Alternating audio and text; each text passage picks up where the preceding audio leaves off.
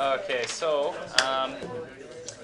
here we are just going to take a look at a couple of quick ideas. Some of which you probably could figure out before we had our little chat today. So the first one here, say you had 64 people in a tennis tournament. How many matches must be played before we have a winner? So, question, Anthony? No, I figured it out. Oh, you did? Okay, so how many is there? 63. 63 matches?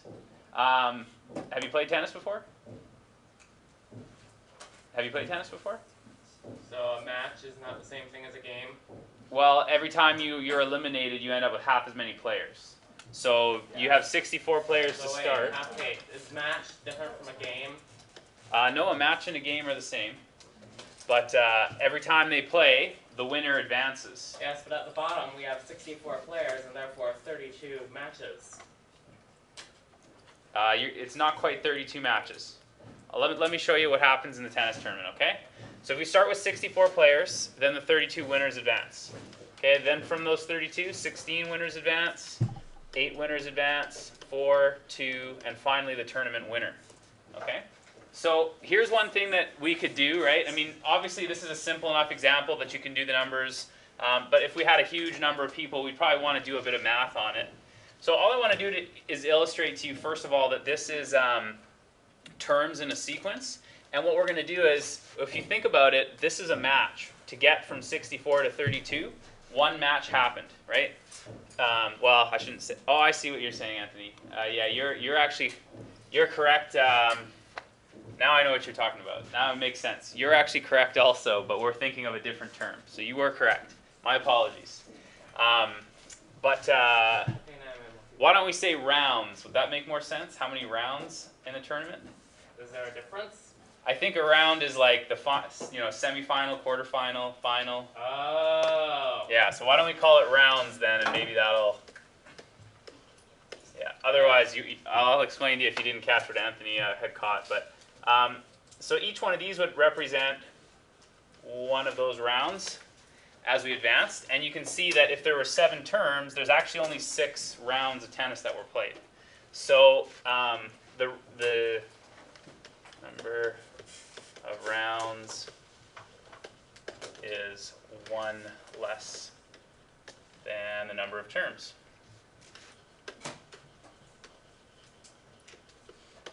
So if you have to figure out, how many rounds of tennis or whatever it was played, then let me just fix that R.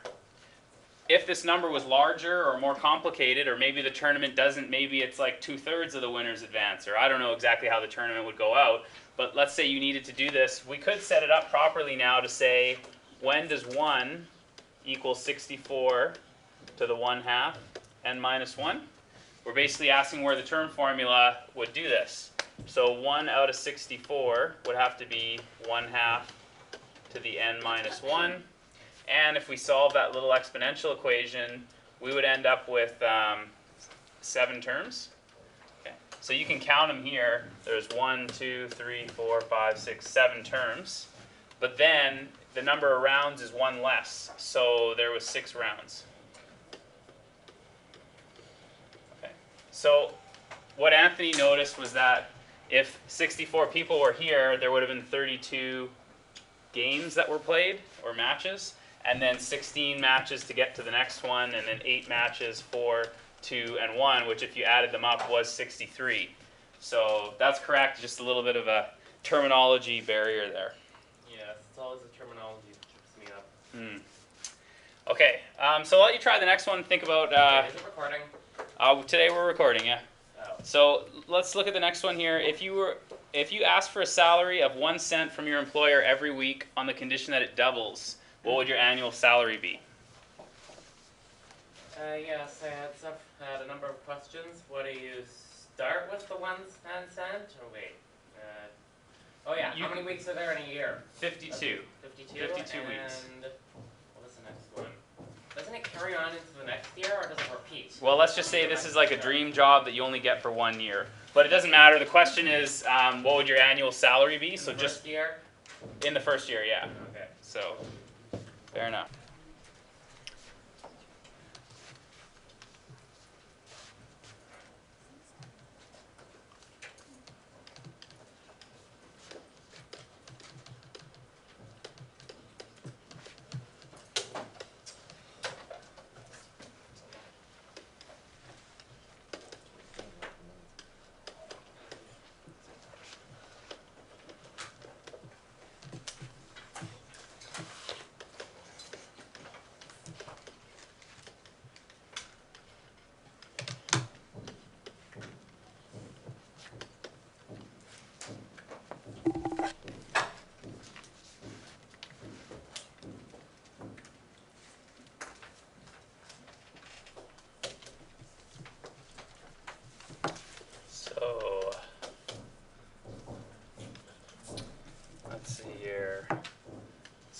pretty much would make you the richest person on Earth by a long shot. Huh? Where does 4.5 come from? Times 10 to the 13? Yeah. Well, is this the same sum that you calculated? Starts at a penny and doubles? Oh, wait, that still leaves me with... So I believe that's, I think it's either 4.5 trillion or 45 trillion, but needless to say. That still leaves me kind of short. Did you calculate the terms? Yeah, I calculated it as though the A was equal to 1, as in 1 cent. Oh, okay. 100. So then yours would be divided by 100, right? Okay. So there are a few other application style questions that I'm sure you'll be able to work out. We're going to practice a couple of styles of questions. The first is what I call a diminishing resource problem. So I've seen this with water wells, oil wells. It could be a mine and maybe it's minerals that are being extracted. But the idea is that this is actually roughly what happens in the real world. If you picture like an oil well, and I know that my artwork is terrible, but you can bear with me here. So let's just say this is the oil well that's in the ground, and there's all this earth over top of it, and they end up drilling into it to get to the oil, right? So that earth is putting a lot of pressure on the. I know it looks terrible, but that earth is putting a lot of pressure on the oil, and that's why when they drill into it, it shoots up out of the drill hole, right? It just comes squirting out like you see on the movies, right? So what happens though is as that well starts to diminish and you end up losing the oil, the pressure goes down as well. So less pressure means less oil is coming out of the well. So when they do these productions, if you were to graph what their production looks like, it actually looks kind of like this. It starts off, they think they're rich, they got so much oil, but then it quickly goes like this and drops off. So they kind of have to figure out at what point would we say, close up the well, it's not worth pumping any more oil out of this thing. So, they have to they maybe figure out, oh, we got 1 to 2 years here, and then we move it on to another spot in the oil field. But anyways, it is fairly accurate as far as I'm told is what these models look like. So let's kind of take a look and see how these problems turn out. So if you get 10,000 barrels of oil in your first month, and each month your production is reduced by 10%, what is the total amount of barrels you'll get after 5 years of production? Okay, I'll let you see if you can work this one out. Okay, so the first term here is 10,000, and over 5 years you're going to end up with 60 months of production. So your common ratio here, if it's reduced by 10%, then what do you think it's going to look like for its common ratio? 0.9. Yeah, 0.9. It's going to have 90% left. So that means if we're looking for the sum of 60, it's going to be 10,000, 1 minus 0.9 to the 60 over 1 minus 0.9. So we have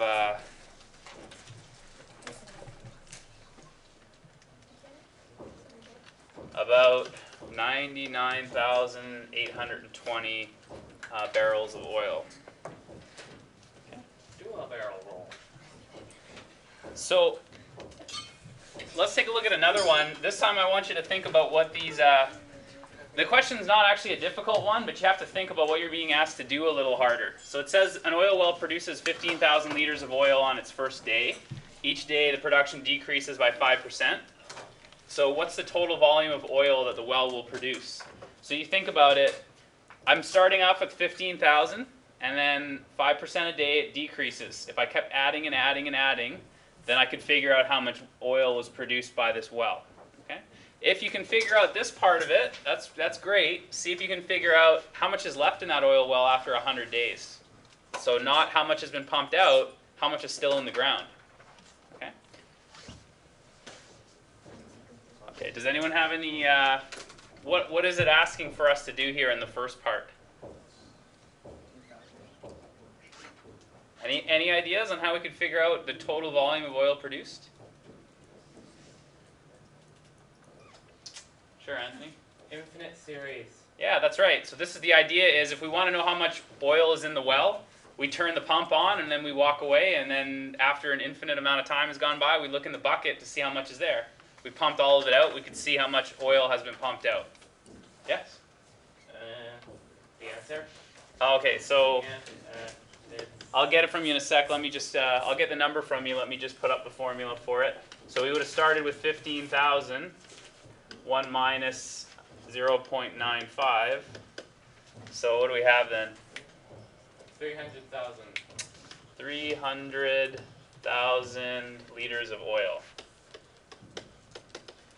Okay. So again, if you wanted to know how much oil was in the well, you could do the same thing of asking how much is there if I pumped all of it out.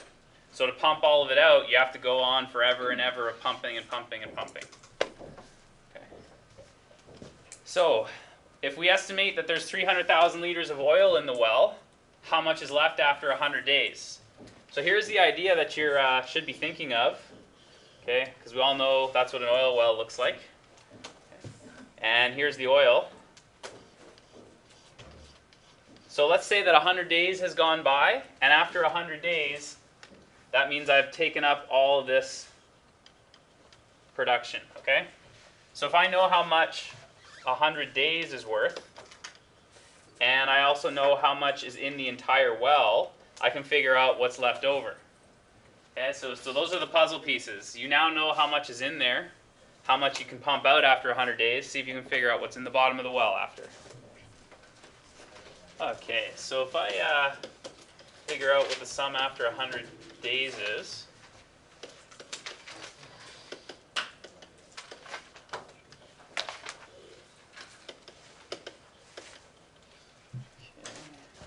just a second. Where's my calculator? Oh, there we go. You got a number for me? Yeah. Sure, let's hear it. Nearly 300,000. Can you be 298,223.8412. Okay, so after 100 days, most of the oil has been pumped out.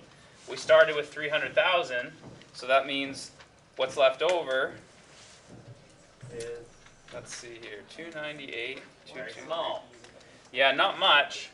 So the infinite sum, all the oil, minus production after 100 days, is going to be equal to 1776.16, which of course is not very much oil to be working on that well. It's probably not worth your cost at that point, right? It won't last 100 days if you're pumping oil out of that well.